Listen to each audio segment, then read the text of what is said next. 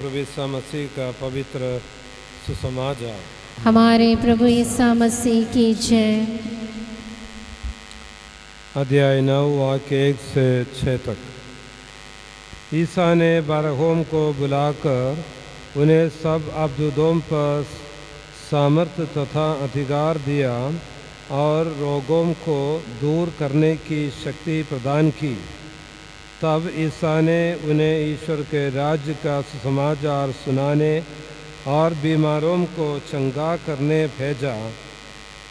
उन्होंने उनसे कहा, रास्ते के लिए कुछ भी ना ले जाओ, ना लाठी, ना झोली, ना रोटी, ना रुपया। अपने लिए 2 कुर्ते भी ना रखो। जिस घर में ठहरने आ जाओ, नगर से विदा होने तक वहीं रहो। यदि लोग तुम्हारा स्वागत ना करें तो उनके नगर से निकलने पर उन्हें चेतावनी देने के लिए अपने पैरों की खूल झाड़ दो। वे चले गए और समाचार सुनाते तथा लोगों को चंगा करते हुए गाँव-गाँव घूमते रहे। हमारे प्रभु यीशु मसीह की जय।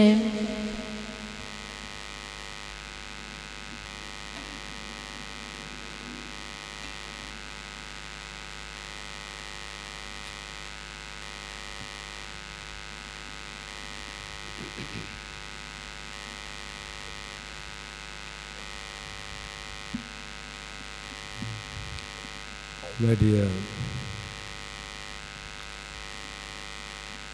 fathers, sisters, and little brothers and little sisters, the gospel passage we heard, Luke chapter 6 verses 1 to Luke chapter 9 verses 1 to 6, quite befitting to this occasion of worship on evangelization. The gospel passage is, Jesus is asking the disciples to go to evangelize and how to evangelize. What all things to be taken when you go, and what will be the response, and how you should deal with the situation. And we are having these 3 days of workshop and evangelization, where we are taught how to be evangelizers. What should we expect from evangelization? Now today is the feast of Catherine of Siena.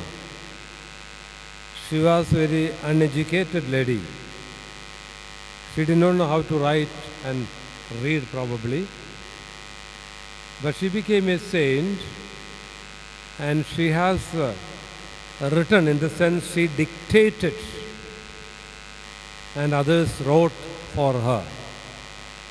Even she has dictated to the Pope how to go about, how to lead the church, though she was an illiterate lady.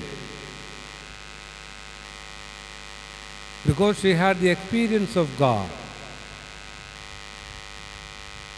In the letter of St. Paul, we read where St. Paul asked the question, do you not know the Spirit of the Lord is within you? And the Spirit of the Lord is within each one of us. Romans chapter 8:31, we read St. Paul is exclaiming, if God is with us, who is against us? If God is with us, who is against us? So if you are going to be evangelizers, you are all in formation. There are some maybe 1, 2, 3 years, some longer years, 6, 7, 8, 9 years like that. But still you are in the formation. And you are aspiring to become a religious sister or a religious brother or a priest. Ultimately, you are aspiring to become an evangelizer, a missionary. The word missionary means to be sent with a mission. So you will be sent with a mission to proclaim the good news. You are going to be primarily evangelizer. As you know, every Christian is an evangelizer. By the very fact you have become the members of the mystical body of Christ through the sacrament of baptism, you are an evangelizer. You are called, you are appointed, and you are sent. You are called, you are appointed, and you are sent. And your mission is to proclaim the good news. There is nothing else. There are different ways and means of proclaiming the good news. By education ministry, by healing ministry, by social apostolate, by witness ministry. Ultimately, what is important is our witness ministry. Not simply proclaiming. You know, we have to preach in season and out of season. It is Francis de Sales once said, always preach, but if necessary, use words. Always preach, if necessary, use words. What does it mean? It means you have to preach by witness, and if necessary, only use words. By our life, the people should know who Christ is. That is the main ministry that you are taken up. So to be an evangelizer means we have to witness the beauty of Jesus' life by our life.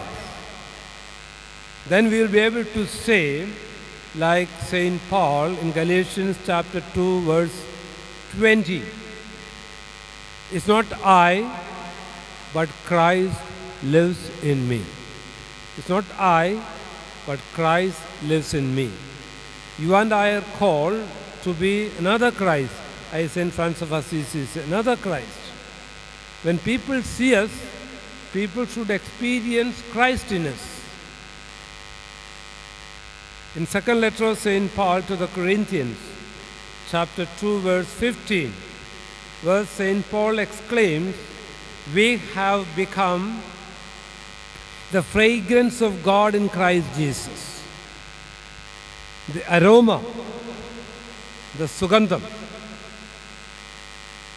2 Corinthians chapter 2:15. So we are all called to be the aroma of Christ, of God in Christ Jesus. People have to experience it.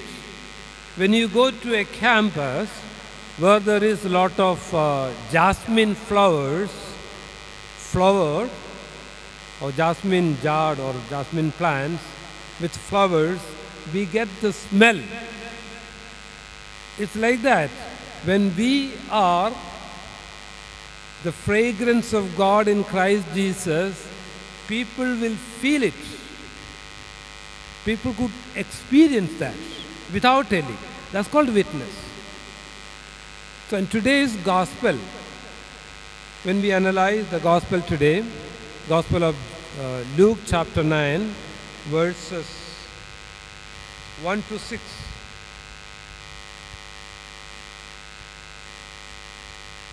When I read this passage, what came to my mind first was 1 Timothy chapter 5 verse 18.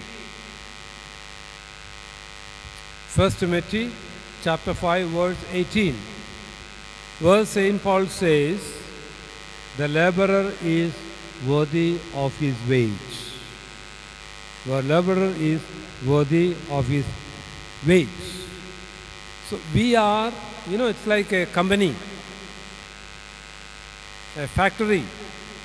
The owner of the factory hire persons for work, and they enter into a contract. You work for me so many hours, I'll give you this much of pay every week or every day or every month. So you as seminarians and novices and formies are hired by Christ or by church in the name of Christ. to work for church and Christ. And you will be paid what? You will be paid nothing. You will be paid nothing. Even if you have higher degrees or lower degrees, you just think of a religious sister or a priest. A religious sister who has a doctorate in any subject, and she is a principal of a college, she may be getting 1 lakh rupees per month. Another sister has not studied anything, but she was always in the parlor. When the bell goes, she comes and opens the door and receives the guest. Maybe another sister is maybe taking care of the kitchen. But all these three sisters have got the same pay.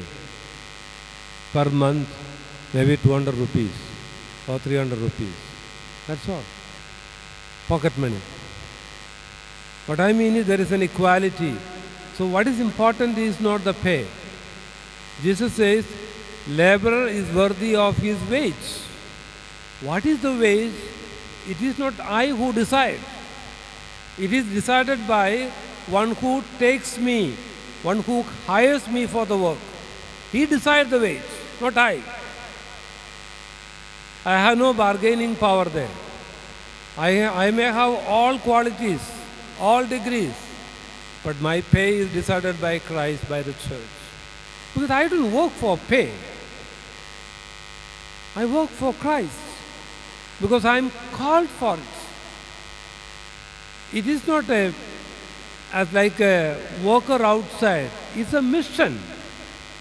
In the Gospel of Mark, chapter 3, verses 14 to 15, where we read, Jesus called the disciples for a mission. And what is the mission? To be with him, to be sent out, and to drive out demons. What is the pay? I don't know. God decides the pay, not I. I will be taken care of. I will be taken care of. It is not the pay that makes us happy. The moment when the pay makes us happy, then we are lost. We are no more missionaries. We are no more priests, no more religious. We are not committed persons to Christ because I am happy with the pay. No. Whether there is pay or no pay, when I say pay, means salary. So I don't mean that. I not for work. I don't work for the salary. I work for Christ because I am called to work for Christ. So I have left everything behind to follow Christ. My pay, my salary is awaiting. You know, Gospel of Matthew chapter 6, verses 28 and 29. Consider the lilies of the field, how they grow. They neither toil nor spin. Yet I tell you, even Solomon in all his glory was not clothed like one of these. What is the pay for these birds and the lilies? God take care of them. You and I are called to work for Christ, to work for church, and God will take care of us. How beautiful all these plants are. Do they pay anything? No. They seek the glory of God. Use the opportunities and they grow. Use the opportunity. You as for me, you are given ample opportunities to learn, to grow, to improve, to develop your skills and talents. Avail every opportunity and grow and do your best. God has called us not to do the best in the world, but do your best for the world. That's all. God has called you not to do the best in the world, but your best for the world.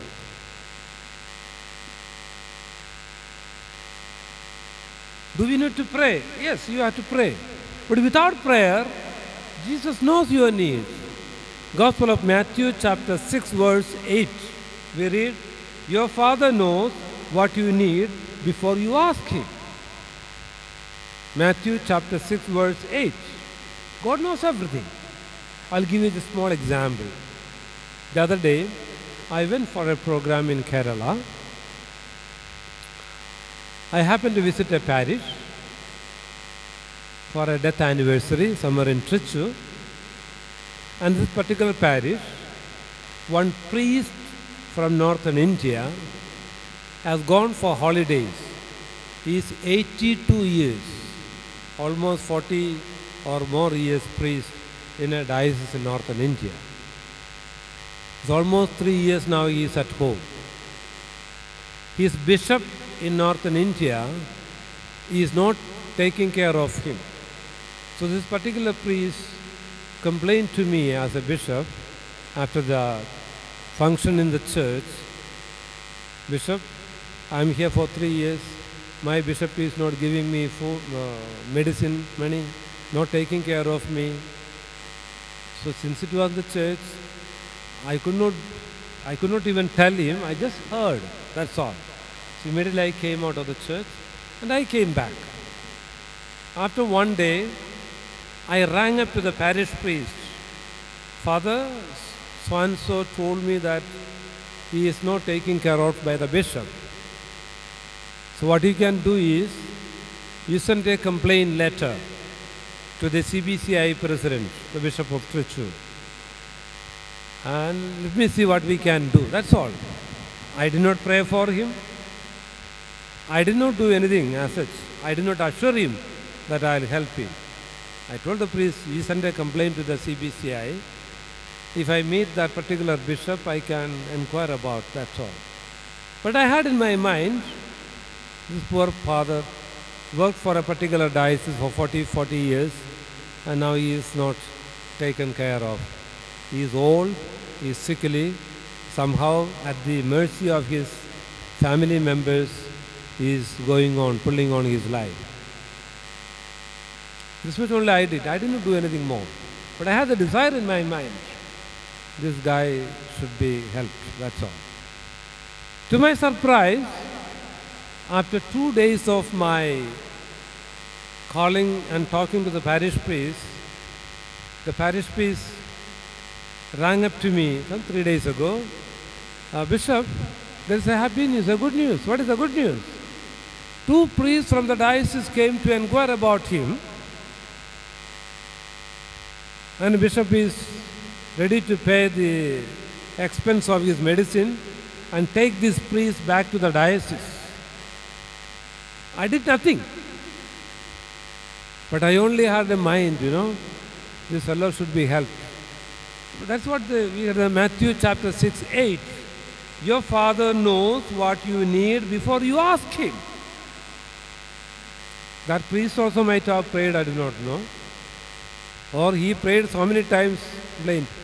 God might have made use me as an instrument to facilitate. So he is taken back to the diocese now, or decided to take back the diocese. So God is so generous. God is so merciful. God is so good. But we have to do our best for the world, not best in the world. Whatever we can, the rest God will look after. As we come to the Gospel of today, chapter 9 of Luke, chapter 9, verses 1 to 6, Gospel explains how to set out for a missionary journey. There are 6 points the Gospel presents before us. The first point is, Jesus called the 12. The first point is, accept the call. Accept the call. And second point is the 12 disciples together and gave them power and authority. The second is to receive the power and authority. So we have to open our hearts. We have to empty our hearts so that we can receive the power and authority. And third, to drive out all demons and to cure diseases. Then he sent them out. The third is to be ready to send out, a readiness to serve the church. And the fourth point, after saying to them, take nothing with you for the journey,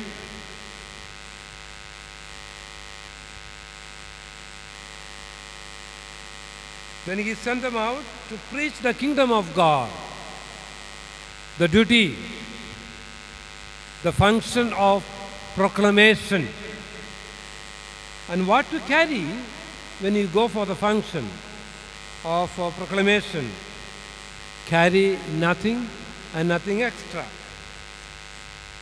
Take nothing with you for journey, no stick, no beggar's bag, no food, no money, not even an extra shirt. Go empty-handed, because God takes care of our needs. And the next, he says, wherever people didn't welcome you, leave that town and shake the dust off your feet as a warning to them. In other words, welcome everyone and attach to no one. Welcome everyone and attach to no one. This is the methodology to become the evangelizer. Go. God is called you. That is the assurance. We have this call narrative in the Old Testament. When Jeremiah was called, he told, I am young, I am a boy. I don't know to speak. What the response of God? It's I have called you. I know you are a boy, but I have called you. I'm going to entrust the mission. You know, John Paul II, he was made the auxiliary bishop of Krakow in Poland when he was just 34 years old. Cardinal Wyszynski, the Archbishop of Krakow, called him and told John Paul II. So he was Father John Paul, not Father John Paul, he was Father Wojtyła. Father Wojtyła. Pope has appointed you the auxiliary bishop of Krakow. His immediate response was, Your Eminence, I am a young priest, only 34 years old. Immediately, the Archbishop, Cardinal Wyszynski, told him, Holy Spirit knows your age. Holy Spirit knows your age. You don't worry about your age. It is God who has called you. He will take care of you. When Isaiah was called, you are told, you know, I don't know how to speak. The response is, God is responding. I touch your tongue and you will speak. You will speak what I want to speak, not what you want to speak. So we are called to be the spokespersons of God. We are not called to speak what we need, what we wish, what God wants. That's called evangelizing. So you don't worry about our talents and skills. Whether you are a talented person, whether you are a skilled person, whether you are an educated person, whether you are an illiterate person, whether you are a handsome person, whether you are ugly looking, whether your family background is good, whether your family background is bad, doesn't bother. God has called you. Listen to His voice and respond to Him optimistically. The rest, God will look after. God has a plan. You received the call free of payment. Matthew 10:8. You received without payment. Give without payment. And you get no payment. But you will be looked after. The moment as a seminarian or a novice or a religious or a priest or a bishop, you build up around money, you think about money, you think about your payment, you are lost. You are lost. That is what happened to Judas. Judas was thinking about money. He was a treasurer, finance officer, procurator. He was carrying the bundle of money and he was counting money every day. Not once in the morning, but every hour counting money. So much is there, so much is there. So happy. You know, we have a parable in the gospel. A man had a big harvest and then he collected everything in the barns and tells his souls, now we have so many years of grains. Eat, drink, make merry, enjoy life. Jesus asked, that particular night, if your soul is taken, whose will be what is in the barn? He had no answer. So as missionaries, we should not be money-minded. We should not be mending on our own skills and talents.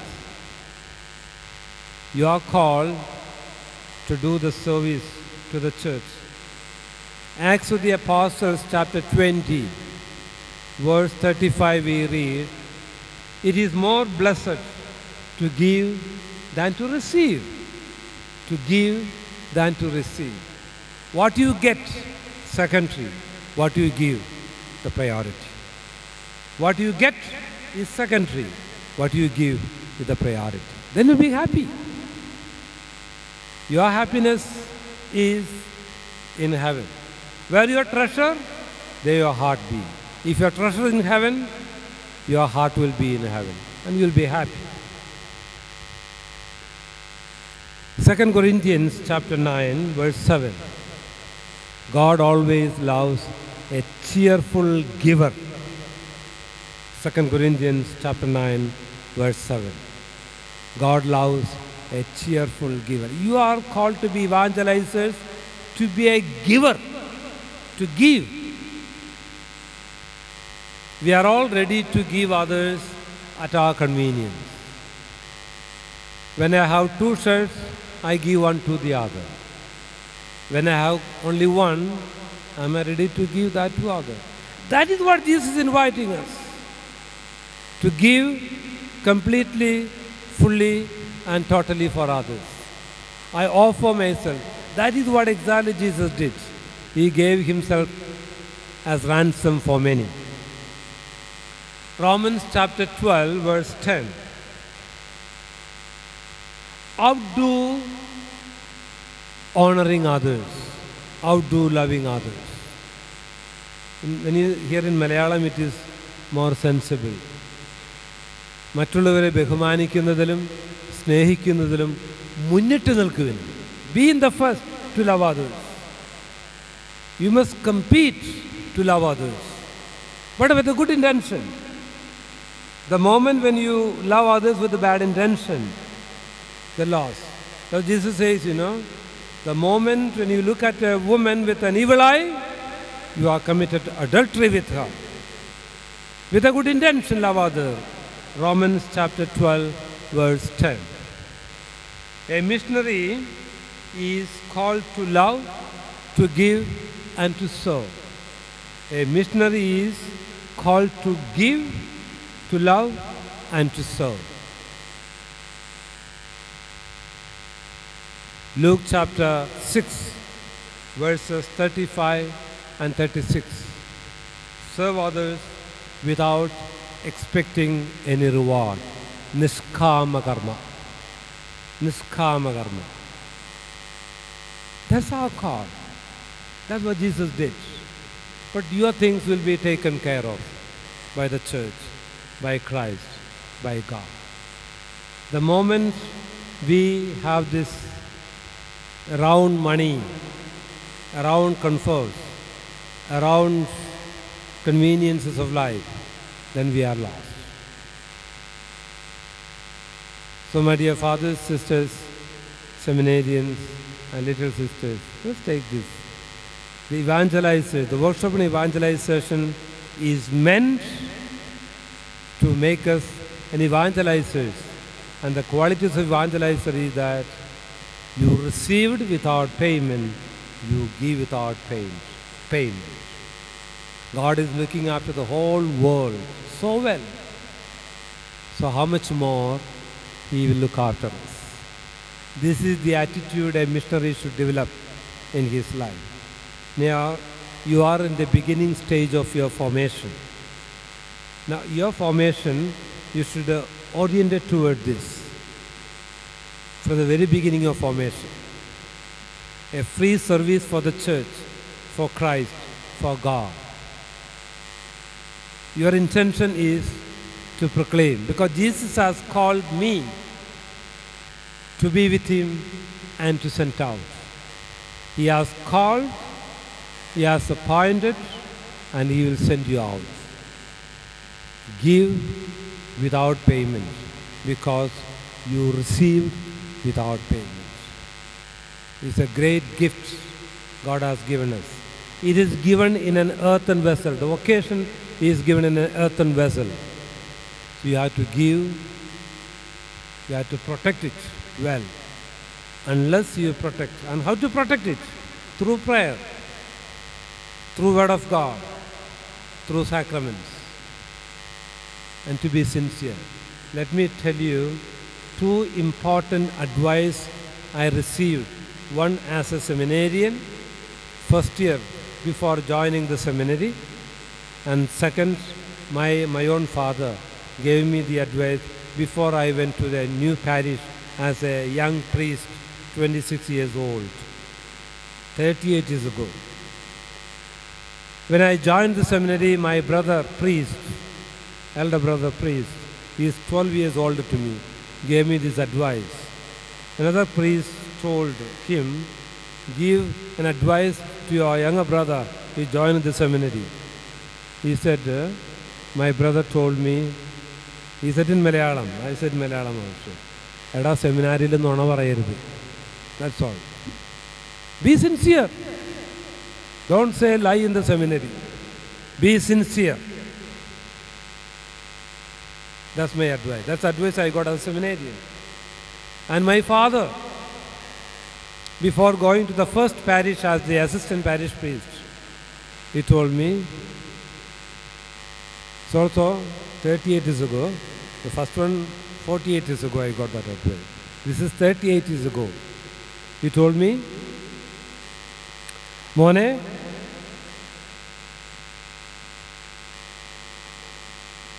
സഹിക്കേണ്ടി വന്നാലും തോൽക്കേണ്ടി വന്നാലും സത്യം വിട്ട് ഒന്നും ചെയ്യരുത്.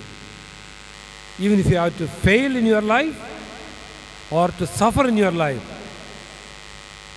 don't do anything without truth.